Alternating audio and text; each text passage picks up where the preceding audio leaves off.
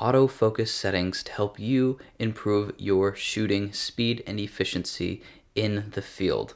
Now in this video we're going to use a Canon R6 as a guide, but all of these settings should be more or less in the same place across the entire platform, from the Canon RP all the way to the Canon R5. I guarantee no matter what level you are in photography with your Canon R series camera, one of these settings is probably going to help you out and surprise you that it exists.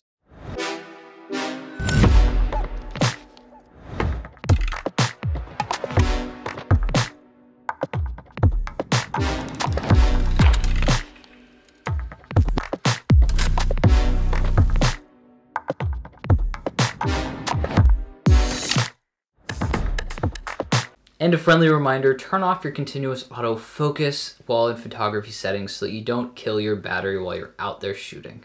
Now before we jump into the camera settings, I have a free guide to the menu systems for the RP R6 and the Canon EOS R. I said it right that time. For all of you that hate that, I said it right. So let's go over to the camera.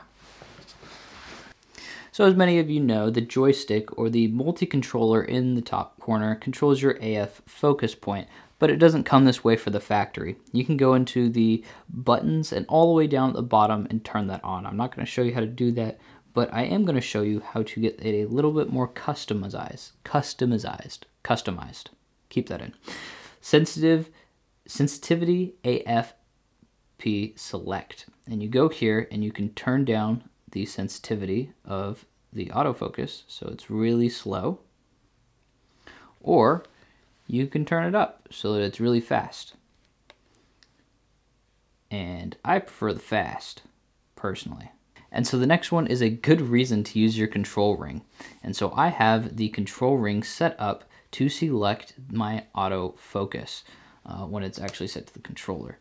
So I am switching through all my autofocus settings or selections that I can have with the control ring, and that's pretty awesome because it makes it easy to switch over from the autofocus, the face focus, to one of these points. And I find that to be the hardest thing, because if you're switching from a person to a bird or something that's in a specific place, or a building, you want to switch that autofocus selection as quickly as possible so that you don't miss the shot. As well, I have the AF button to the back set to eye autofocus, and the front one is usually on one of these selectors, the regular focus points. So the back one is face focus, so if I actually had a face down there, it would focus on it. And the front one is the regular autofocus. And you can change this autofocus setting once again in the buttons. I'll actually show you how to do this one, since this one isn't quite as common. Customize buttons, and then we're going to go down to the AF on, and I have it set to eye focus. You can set it to all these different things, turning it off, or different selections, but I keep it on the eye focus, and I find that to be a wonderful thing, especially for using or going to events where you just need to be able to use the back button focus and, you know, catch people's eye. That's what they want. It's like a bunch of portraits, but people, you know, partying or whatever they're doing, getting married or whatnot. So most of this is pretty straightforward. AF operations, one shot or servo, AF methods, we just talked about that. Subject detect, the eye detect when it's on people. The continuous autofocus is the one that I recommend you turn off so that your battery doesn't die when you're out shooting. Movie AF is a little bit different, and we'll go over a few of those things, but since this is mostly photography, we're just going to stay away from that. Then the touch and drag settings.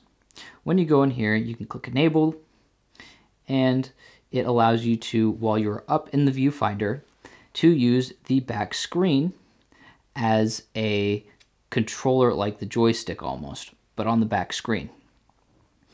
And relative, what this is going to do when you swipe on the screen is it's going to move it in that direction, whereas absolute is wherever you are pressing on the screen, it's going to go there. I prefer relative. As well, I have to use the active touch area bottom right, because Everywhere else, I tend to find my nose or my cheek swipes it, and then the autofocus selection area just goes crazy and goes somewhere random. So I keep it to the bottom right. This next one is the one that I was telling you that a Canon employee had to tell me what it is. And I think this is a secret weapon because you're able to harness the autofocus power, manual focus power, and the magnification power that the Canon mirrorless world has to offer. So when you select here, usually it's disable after 1, but when you set it to one shot enabled, what will happen here is when you focus on it and hold the button halfway down, half depressed, you are then able to select and move your focus point as it goes. Isn't that crazy? You can see it go on the couch right there as that red goes across it. As well, there's the green selection tool. To adjust these so that they actually are of use to you, because they won't automatically come set up. So you want to go into the second one and focus mode AF on. That's because we have the 50mm 1.8, which doesn't have a focus ring on it. So it's the control ring that it's controlling that. So to get the red, you have to go into the manual focus peaking settings. On, high, and choose your color. That'll enable that.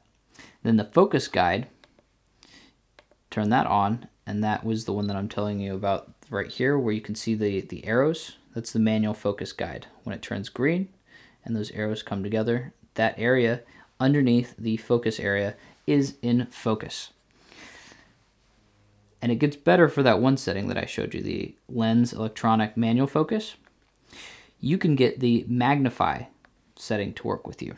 So when you have to press it and then you change, it will go in. Look at that. You can see exactly what is in focus. Now, unfortunately, the red section of this isn't there, but that's not the most important thing when you're so magnified in as well. You can then select while you're doing it here, you just select the magnify, I guess it's a magnifying glass, and that will zoom you in already. So we have the 5 zoom and the 10 zoom.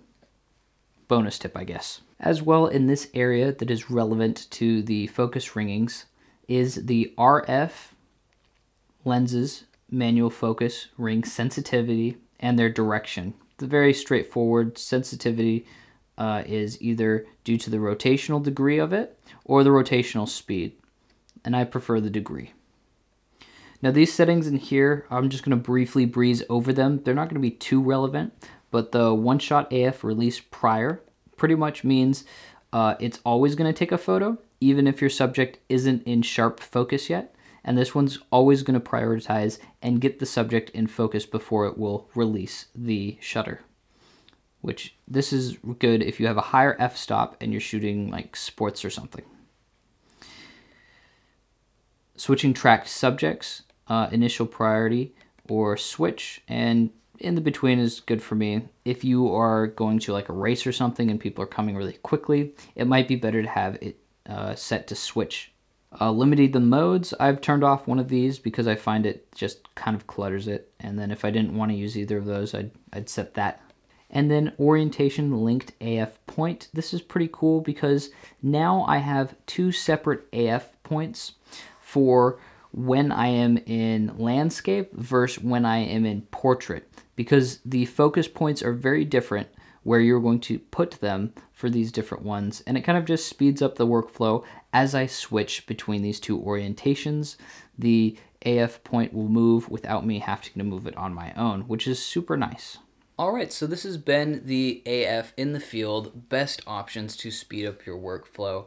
If you're having trouble finding your way through the menu systems on any of your Canon mirrorless cameras, I have a guide linked down in the description that you can go download for free that should help you get through the menu system faster and easier.